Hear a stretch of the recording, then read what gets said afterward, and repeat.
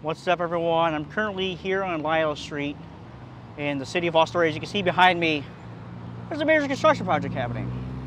Columbia Gas came in here in April and May and now finishing up the project, putting brand new gas lines in for the city. So that's very good if you live on the south end of the city, brand new infrastructure. This was a multi-million-dollar project. But came with that project came a major construction project here on Lytle Street.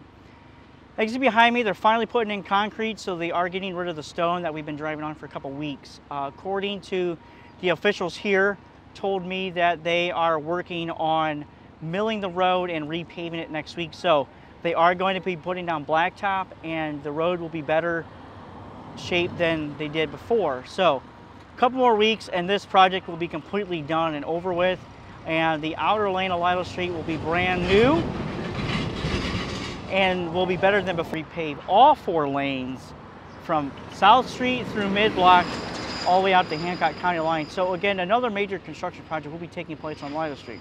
For the most part, the stones, the asphalt behind me will all be taken care of and be nice and paved, and it'll be really nice and shiny. But again, just want to make note of that for the folks wondering what's going to be happening on in July. But again, that project is supposed to take on in July.